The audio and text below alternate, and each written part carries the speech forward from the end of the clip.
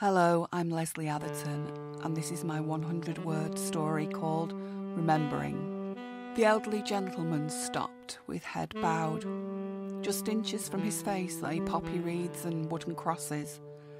With the help of his granddaughter, he laid his simple offering, a small bunch of freshly clipped fuchsias. "Are you all right, Grandad?" his granddaughter asked, as he settled back into his wheelchair. And the last surviving veteran nodded, then grinned unexpectedly. "I am so blessed," he whispered, and closed his eyes, knowing he had done what was needed and knowing just who he'd left behind.